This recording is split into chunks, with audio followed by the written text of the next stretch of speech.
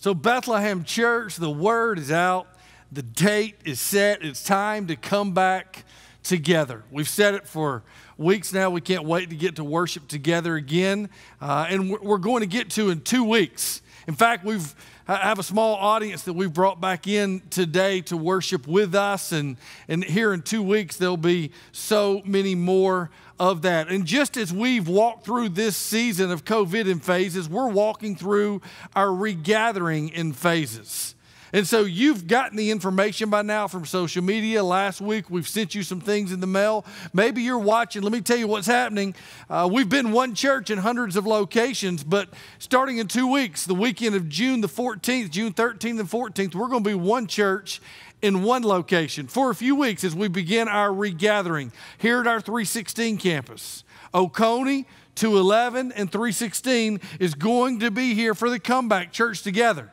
We're going to celebrate it in a unique way because we're going to have services outside on our football field. Behind our Bethlehem Church campus, we have a school. We have a football field, 51,000 square feet, plenty of space, family-friendly services that are happening. We're going to have a stage set up, sound system, the whole nine. It'll be Saturday and Sunday. Family-friendly services. What does that mean, Pastor? Mom, Dad, kids, bring them all. This is a family event, a time to worship God together, to celebrate coming back. And we're going to do it outside. God's creation is going to be an awesome, awesome time. Bring your lawn chair. Bring your camping chair. Bring your blankets. Don't bring your bucket of KFC. That's Stone Mountain. We're not doing that, right? But this is just supposed to be a gathering time to come back and worship together as one family as we regather. So a couple things we're going to ask you to do. Starting today, as soon as this service is over, to pre-register. Our service times are happening on Saturday evening at 7:30 and then 8 o'clock, 9:45, and 11:30. They're happening as well. And we want to pre-register so we can limit the crowd sizes as we begin to regather.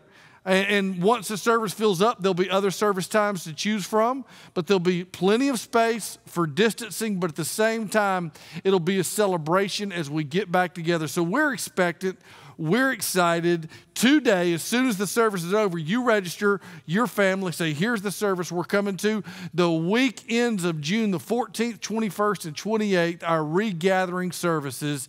And then as July comes, we'll begin to regather back on our campuses. It's been a crazy time. I know you have, but we're looking forward to this unique opportunity to come back together. Now, here's the question we've been asking over this last season.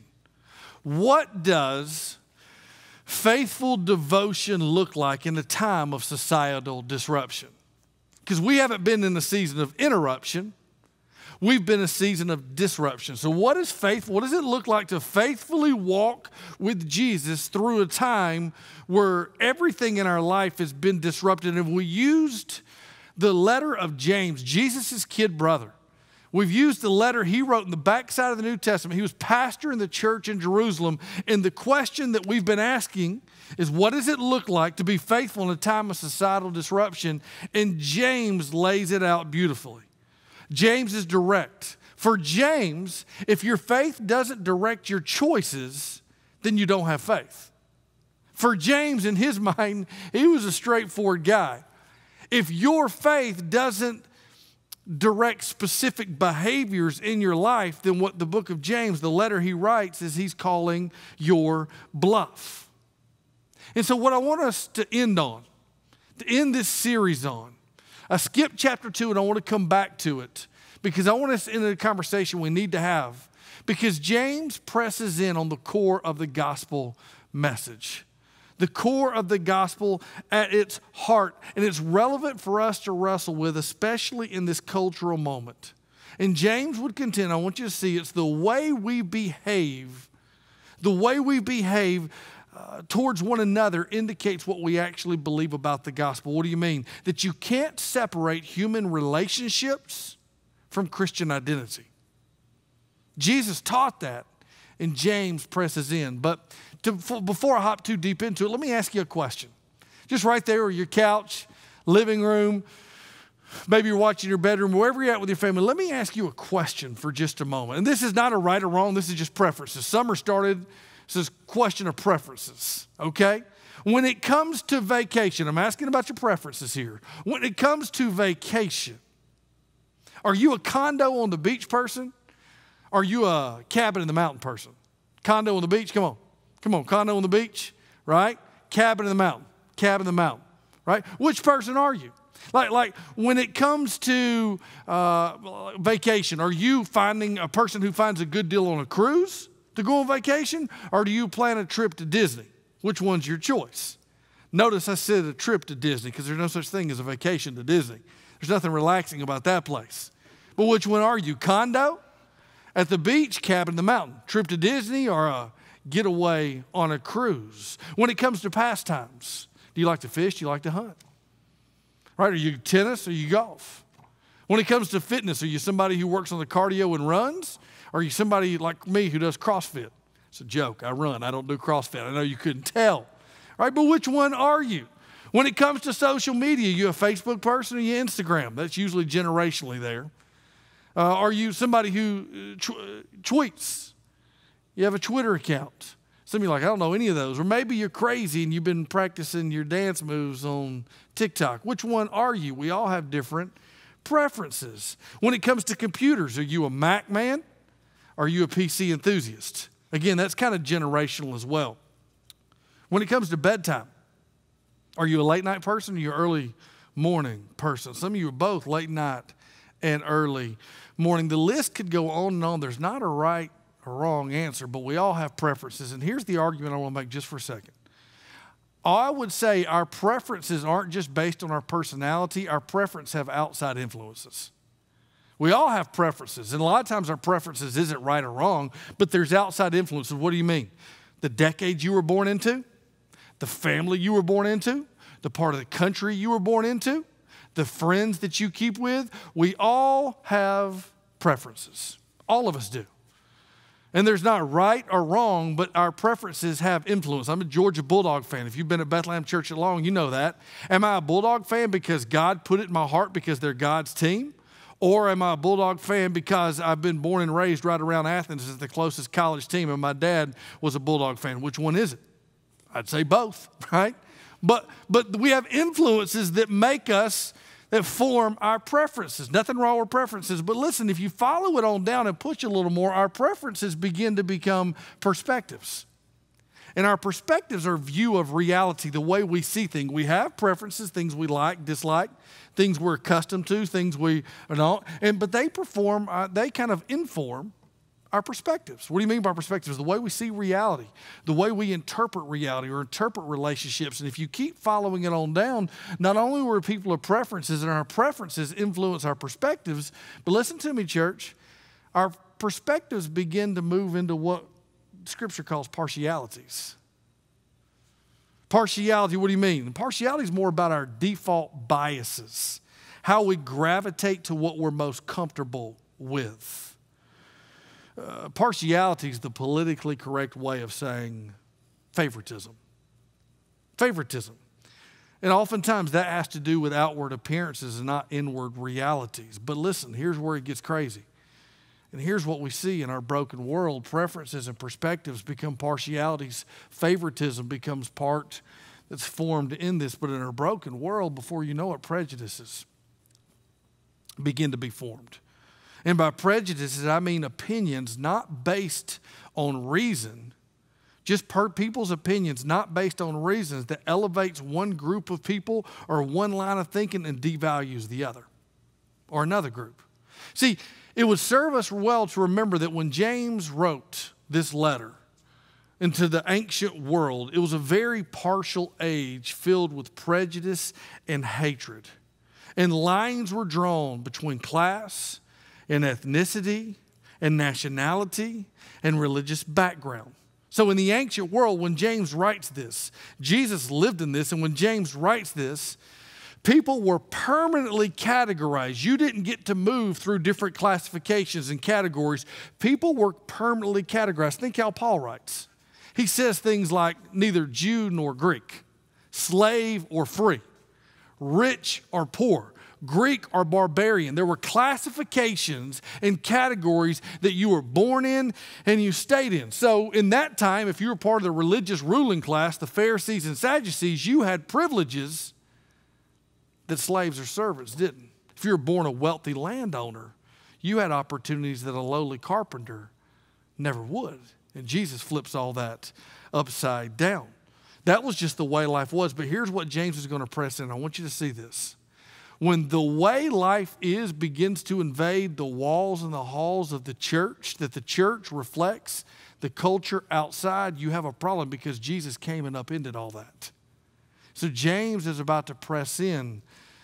See, look at what Jesus, in fact, one of my favorite passages of Scripture is not a lot known, and it's in the Gospels. And Herodians send up this group of people asking Jesus a question. Here's the question they ask him. They say, they sent to their disciples with him along with Herodians saying, listen, they're asking Jesus a question. Teacher, we know that you are true and teach the way of God truthfully. And here's what they say. And you do not care about anyone's opinion, for you're not swayed by appearances. Now that wasn't an affirmation as much as it was an accusation. What are you saying? Hey man, there's a lot of people who teach the truth about God, and you're one of them. We're not saying that, or in our opinion, but what's different about you is the way that you don't see through the categories and classifications of people. There's something different about you. In fact, if you're taking notes, if you get your Bethlehem Church app, here's what I want you to write down. When it comes to people, Jesus doesn't deal in classifications. He doesn't deal in categories. You can write either word, whichever one makes more sense to you.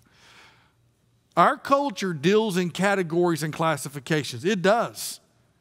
Our perspectives and our biases. That's not what Jesus deals in. Jesus doesn't have preferences. Jesus isn't partial. Jesus doesn't play favorites, and Jesus knows nothing of prejudices. And so if that is true, here's all I want us to think about, because here's where James is going to press for a minute. Followers of Jesus respond accordingly. So if we bear the name of Jesus, then we don't deal in the categories and the classifications that our world deals in, because you and I in 2020 live in that type of world. Now here's why I say that. Because if 2020 wasn't already going to be a polarized year with divisions that were really stark just because it's an election year, throw in a global pandemic, and all bets are off on the divisions and the polarization that's taking place. Because no longer is it Republican or Democrat who don't talk to each other, they talk through each other. No longer is that what we're dealing in. But now, based on the way you look at this pandemic and the way you've responded, you're put into a category of people. Now, there's people who've been fearful and worried and carried a heaviness, and there's other people who've been frustrated. There's people who see this as government overreach, and there's other people who go, we haven't taken this seriously enough. 100,000 people have died from this. They're all over the board. You have people who are serious about wearing masks and people who don't wear masks. And so what we've done now is categorize and line up based on all of these different things. And even in the midst of this global pandemic, in a broken culture, in an election year, we've seen instances of racial injustice, even this week, again and again, begin to raise its head. In our sophistication, in our advancement, here we are, still with these racial undertones in our culture. And make no mistake, we do live in a world where there's economic. We live in a culture in America, here in the South, where there's economic classifications. We just don't speak of it much. We act like everybody has the same opportunity if you're born in America. Come on. I mean, come on. James presses in on all this. See, what does it mean to be a church for all people? Because a significant aspect of the work of Jesus was to break down walls that divided humanity. And I think in this cultural climate, listen right here, Bethlehem Church, the greatest witness our church is that we're a church that breaks down walls. The greatest witness is when we live out the ethic of Jesus, which he was a wall breaker, he was a chain breaker, he didn't see through classifications, he didn't see through categories. And to be a church for all people, what does that look like? It sounds easier than it actually is. In fact, in James 1, we talked through James 1, and I skipped this because this is a beautiful thing. James lays James 1 and 2 almost simultaneously. He takes two verses in James 1 and connects it to James 2, and I want you to see. If you got one, Verse 9 and 10, here's what it says, because he's kind of pressing in on this. He goes, let the lowly brother, lowly, or you could write the word poor there, depending on your translation, it may say that. Let the lowly brother boast in his exaltation, and the rich in his humiliation, because like a flower of the grass, he will pass away. I taught chapter 1 the first 3 weeks, and I skipped those 2 verses because I wanted to connect it to chapter 2 because I think it's a beautiful thing. So let me tell you what James just said. Remember, James is writing to Christians, people who bear the name of Christ. This is for the church, and here's what he just said. Leave that up. Here's what he's saying. Jason's translating. A rich Christian should think about his low position. What does that mean? That before God, somebody who is wealthy, a rich Christian, that's what he just said, should think about his low position before God. Somebody who is wealthy, right? That the comforts they've acquired, the stuff they've accumulated, the things they have achieved before God mean nothing. And the person who is poor or the person who is lowly, they lack success, they have little, they've been given little opportunity compared to others, that's irrelevant before God. What James is saying in this quick little verse is your identity in this world, or the classification you feel like you fall in, the category, is absolutely irrelevant in God's kingdom. If you're a poor person in all of your life, you've been told you're nothing, and you chose to follow Jesus. If you're a poor person, have never had much going for you, you may look at your life and go, dude, I've not gotten the breaks. And you consider you're somebody who's not had much. Here's what James is saying. If that's you, and you've been told all your life you're nothing, when you choose to follow Christ, you dwell on your high position. Because now you're a son and daughter of the King. You're forgiven. You're a joint heir with Christ. But here's what James is saying. If you're a rich person, in all your life you've been told how great you are, and you boasted and basked in all the opportunities you've been given, you need to be reminded you're a sinner saved by grace. And it's God's gift and has nothing to do with your reputation. Here's what James is saying, and I want you to get this. Our faith, the Christian faith, is the great equalizer of people. And we don't talk about it enough, Bethlehem.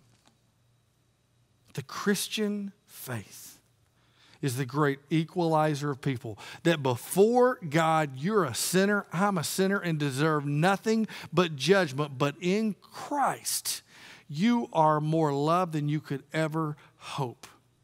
Our place, our category, our classification in this world is temporary and is always changing. But our identity in Christ is eternal and never changes. And what James is explaining by using clear, lowly, and rich, what he's saying is what equalizes us, the great Christian faith, is what looks at everybody the same. So look in chapter 2. Here's what he says. My brothers, show no partiality as you hold the faith in our Lord Jesus Christ, the Lord of glory.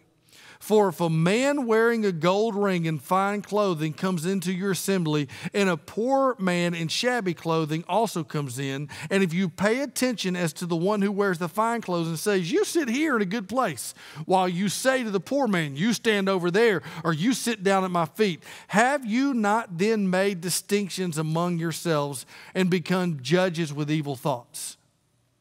Listen, my beloved brothers, has not God chose those who are poor in this world to be rich in faith and heirs of the kingdom, which he has promised to those who love him?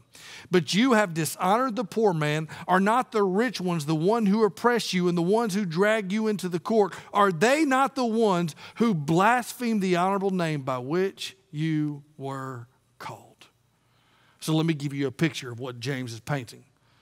I think it's pretty clear, but let's kind of bring it into 2020. And I know it's been a few months, but I want you to track with me. If you can remember the last time you were at your campus, Oconee, 211, 316. Let's say, this is what James is painting for us. Let's say on a Sunday morning, a family drove up in a fairly new SUV. Maybe not brand new, fairly new SUV. And they got out and they had on somewhat designer clothes. By that, I mean they looked the part. You could tell they were doing okay. And they come bebopping in and they grab a cup of coffee before social distancing. They grab a cup of coffee and they walk on in and the usher takes them and sits them on the front row. Cool, man. But let's say you see this happen. Let's say you see a family come in and they drive up in a beater. And by a beater, this is not the first car. This car's got a couple of 100,000 miles on it. And they get out and they don't look the part. You can tell they don't know much about what's going on in a church, and they haven't been, and you can tell they've been hit on hard times, and they come in and they've never been there, and they're trying to navigate, and the usher brings them in and he sits them on the back row. And if you saw that, because I know you, Bethlehem Church, if you saw that, you know what? You'd be done with this place. Or you'd be done with any place like that. And you should. Because if there's a church where there are walls of class, if there's a place where the walls of classification and category should crumble, it should be in God's house, amongst God's people, when the church is gathered. See, if you saw that, you would say we were making a judgment about people and treating people with partiality based on their outward appearance. And you know what? You'd be exactly right. Now, I know you know us, and that would never be our heart. I'm just giving you an example. But let me press here. Because even when we aren't the church gathered, and we haven't been gathered in a few weeks now, we are still the church. We've not been no less of the church the last 10 or 12 weeks as we've been apart than we were when we're together. But when we see and relate with people, when you and I individually and in our families, when we see and relate with people based on our preferences, our perspectives, and our partiality, that's almost subconscious how we do it. We relate with, then we're no different. If that's the standard from which we relate with people, our preferences, our perspectives of them, and who we're comfortable with, then how are we any different individually? What do you mean? See, what's easy in this conversation, what James is pressing on, what I want to say is what's easy is to look at a corporate group of people.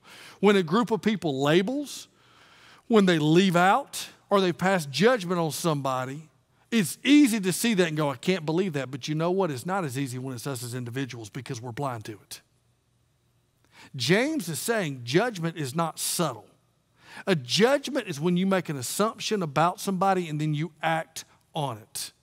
See, a sinful culture not only allows judgment, a sinful culture encourages judgment. That we elevate one lifestyle, we elevate one group of people, we elevate one way of thinking, and we devalue the other. So what's interesting is we would all, when we blatantly see corporate judgment, a group of people, a body of people label somebody and leave them out, we go, how could it be? And what James is pressing in is goes, but it's way easier to do that individually than it is, and we miss it.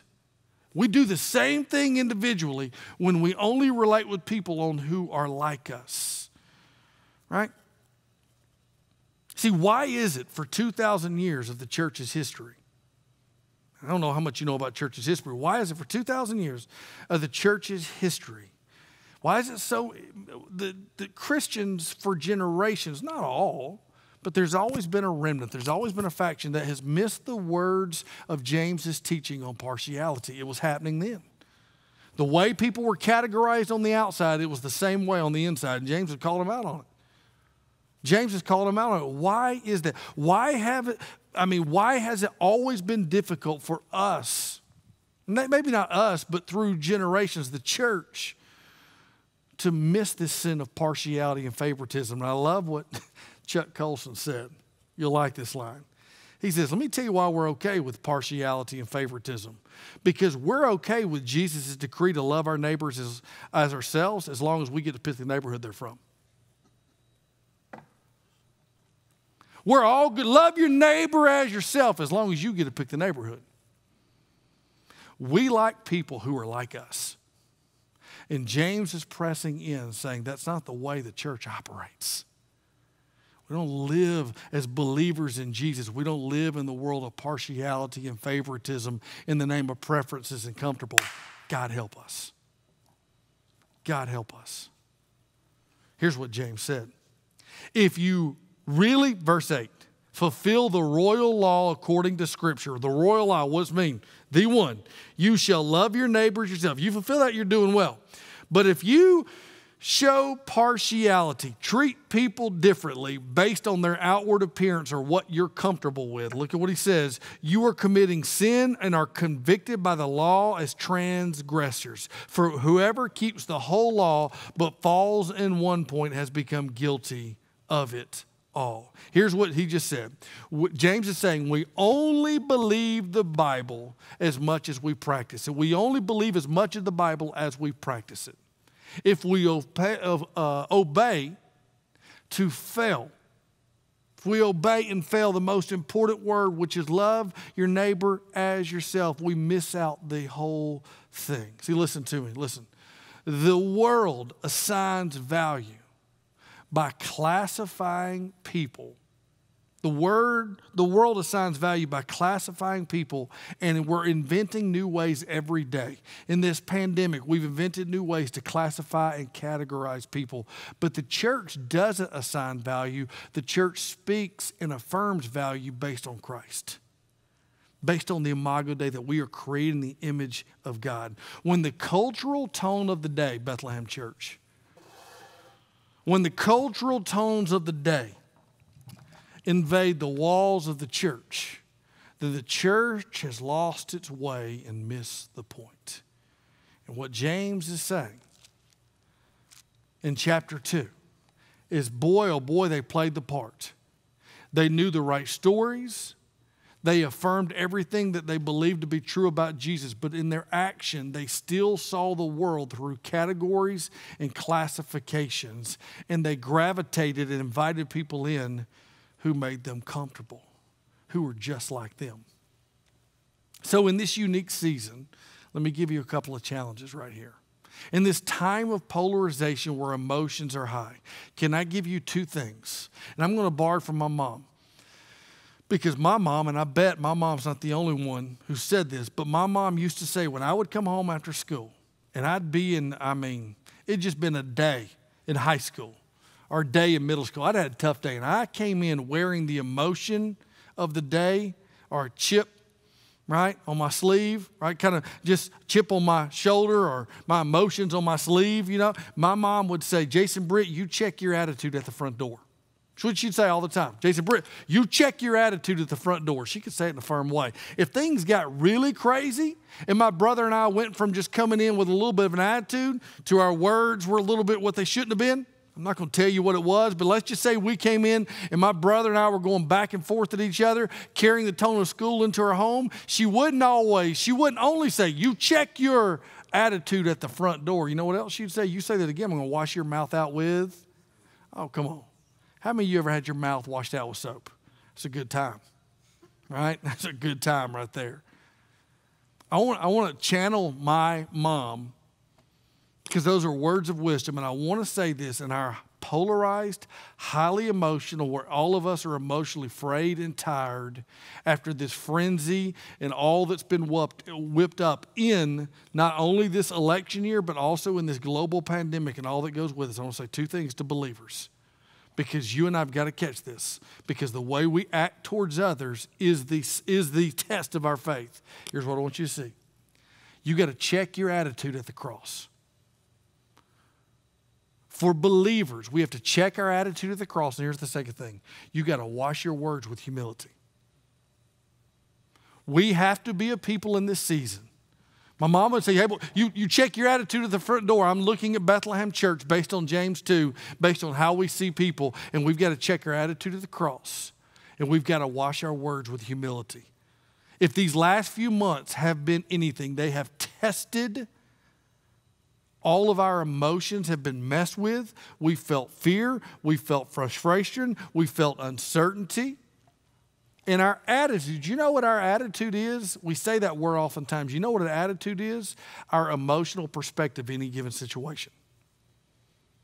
He's got an attitude. We're talking about his emotional perspective that he's projecting, or her emotional perspective that she's projecting.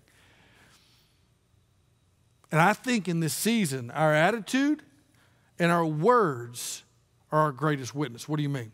At the cross of Christ is where instead of judgment, and I shouldn't even say the word judgment, instead of divine justice, because you and I deserved not just judgment, but divine justice, because you and I are sinners, and we've messed up, and we've screwed up, and we've been selfish, and we've chosen our own way, and we've all fallen short of the glory of God. And at the cross is where what we deserve was the consequence of our sin, because Christ stepped in, you and I were shown mercy. Philippians 2 says that in that moment at the cross, he did not consider equality with God something to be grasped, but he gave himself up. See, If Christianity is the great equalizer of people, it's because of the cross of Jesus Christ. What else does Philippians 2 says? It says this, do nothing from selfish ambition or conceit, but in humility count others more significant than yourself. So when you begin to check your attitude at the cross, that what you and I deserved in the moment was judgment, but what we got was mercy because of the cross. Then listen to me. We also begin to wash our words with humility, because humility is what Christ displayed, and we are followers of Christ. If Jesus doesn't deal in classifications, followers of Jesus, we act accordingly. What does that mean? The act of valuing others requires the characteristic of humility. Judgment is the complete opposite of humility. Because as soon as we judge someone, we elevate ourselves above them and we devalue them. We judge with our words, and our words often reflect our attitudes. That's why I'm saying, Bethlehem Church, in this hyper-emotional time where there's all type of categories of people and there's all type of talking heads and you felt all type of emotions, and in this season, this is what I'm saying. You check your attitude at the cross, because culture doesn't direct our attitude. And you wash your words with humility, because it's at the cross where Christ showed us this picture of humility. And I say that because in 2 weeks we're also coming back as we close. And as we come back, can I just say this? There's a couple of different categories of people that make up Bethlehem Church as we come back. And so I think checking our attitude at the cross, and I think washing our words with humility matters in this season. What do you mean? There's 3 different types of people as we begin to regather in 2 weeks. And I don't know which one you fall into, but there's some that are running back. I mean, they can't wait. In fact, this group would have kept meeting if we'd have kept meeting. I mean, they're like, let's go, we're meeting, it's what we're going to do. They would have kept on. They're super excited that we're getting back together, and honestly, if they were 100% honest, they're a tad bit frustrated, and it's okay, you're frustrated at me because I haven't started back earlier. They're just chomping at the bit. They've not worn masks. They've been going about life as it is. They're not saying this isn't a big deal. They're just over it. And they're ready to get back, and they're ready to worship. I've met some of them in the community over the last few weeks. Pastor Jason, give me a big hug. And they'd run up and give me a big hug. Now, as far as they know, I didn't jump in my truck and wash out with hand sanitizer. I promise you. But there's just people who are ready. They're running back. That's one group of people. But there's a second group of people that are walking back. They're ready to get back, but they're cautious. They're not 100% sure where all of this has landed, but they know this COVID-19, this coronavirus has been a real thing, and so they're cautiously optimistic about getting back together. They're super glad we're gathering outdoors because it's open space and there's a lot more room. In the first few weeks, it's going to help them acclimate back in. Oh, they're excited, but they're not running back. They're walking back. They're excited, but they're cautious. But then there's the group of people that aren't ready yet. Maybe they got family members with underlying conditions. Maybe they're senior adults. Maybe this last season's just been hard. It's been emotionally difficult. They're just not 100% comfortable yet. It's okay. Everything we're doing online, we're still going to be doing online in this season. Here's what I want you to hear from my words. No matter what category you're in this season, when it comes to just the coronavirus and COVID-19 and your response, here's what I want you to hear. From the running back to the walking back to the I'm not coming back yet, here's what I want you to know. Bethlehem Church loves you. I love you. I'm honored that you would let me be part of your life as your pastor. And I want you to know we 100% affirm and understand how you're feeling. So whether I see you in 2 weeks, and I so hope I don't, or it's another 2 months before I see you, here's what I want you to know. You're 100% a part of Bethlehem Church, and we love you. You're 100% a part of who we are, and we are for you, and we're super thankful for you because we don't deal in categories and classifications of people. You're part of Bethlehem Church. See, when we check our attitude at the cross and we wash our words with humility, here's how James ends this whole passage. We're living out this reality. mercy triumphs over judgment. That is the, if I could give the marching orders of the church, if I could give you words in this season of hyperpolarization and divisions and categories, mercy triumphs over judgment. At the cross, Christ's mercy triumphed over the judgment that I deserve because of sin. Because of Jesus, mercy triumphed. That's just good to say. Say it with me right where you're at. Right there with your family, just say it with me. Mercy triumphs over judgment. Mercy triumphs over judgment. In our divisions and classifications, we speak as Bethlehem Church, as the people of Jesus. Mercy triumphs over judgment. Where everybody else points and condemns, we say the words mercy because we know mercy triumphs over judgment. Against racial inequality, injustices, you know what we say? Mercy triumphs over judgment. In the face of our past and the condemnation that many of us feel we're living in, can I say this to you? Because of Jesus, mercy triumphs over judgment. And some of us in the marital difficulties we're in the divorce that we've walked through that we can't get past, can I say this to you? Mercy triumphs over judgment. For some of us, because of the prodigal that we have in our life and they've walked away and we're not sure, as parents we've screwed up, can I say this to you? Mercy triumphs over judgment. For some of us right now that have been driven crazy and we're at the end and we're supposed to have faith, but we're anxious and we're not sure and we can't find our confidence and we just are beating ourselves up, mercy triumphs over judgment. Wherever you're at in this season, James 2 reminds us. The kid brother of Jesus, who took forever before he was a follower of Jesus. What convinced him was the resurrection. And Jesus, in those moments, didn't look back at him and go, man, you should have been following me all along. You know what he said? Come on, you're with me. I've changed your life and I'll make you a fisher of men. Why? Mercy. Mercy triumphs over judgment. Will you pray with me? So as we pray, Bethlehem Church, God's timing, I believe, had us in James 2. We're ending the series of Faith Works. In the second chapter, we skipped over it and we came back to it. And as we talked just a few moments ago about classifications and how we categorize people, I want us to end in a prayer moment. But we recorded this message earlier this week, and I woke up before I left on vacation because we recorded earlier because I'm on vacation. I came back in on Friday and said, I want to add this piece because of what we've seen and the racial divisions and the disparity that we've seen play out again in our culture. And I just wanted us to pray this way.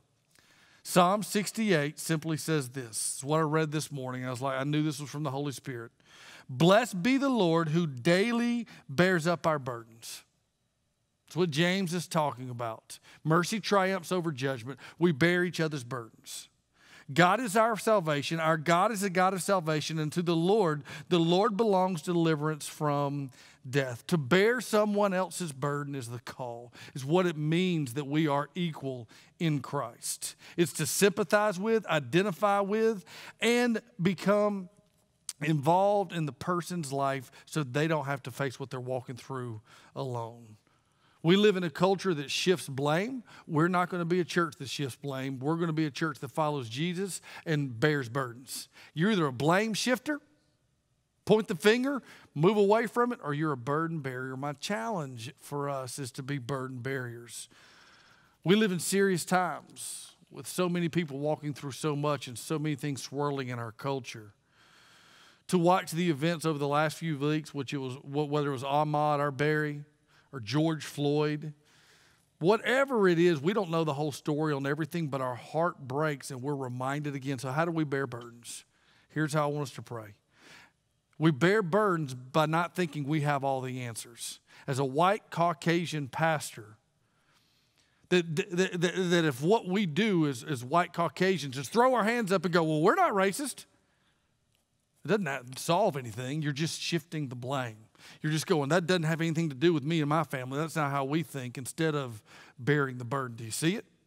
When you make a little quick social media post to make yourself feel better, that's not burden bearing. It's a subtle way of blame shifting. Not saying it's wrong.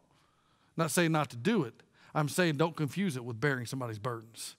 To bear somebody's burdens means we weep when others weep. Means we hurt when others hurt. To bear someone's burdens means I admit I don't understand, and I have to ask myself, how can I grow in this area and understand what I've never walked through? How can I help? To burden bear means we want our church to be for all people, and we're a diverse church. God's grown us in that. You know what our number one prayer in our senior leadership is? That God would continue to grow our church in diversity so we reflect God's kingdom fully and accurately.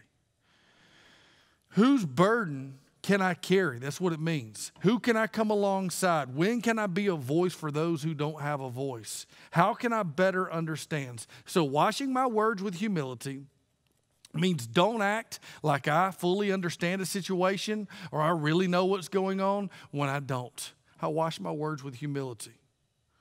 For the law enforcement community, tragically, a few bad apples that we saw in Minneapolis, somehow we let people stain a whole community. Law enforcement, our cops in our area, and so many are God-fearing, serving our culture, sacrificial, giving of themselves. We love you.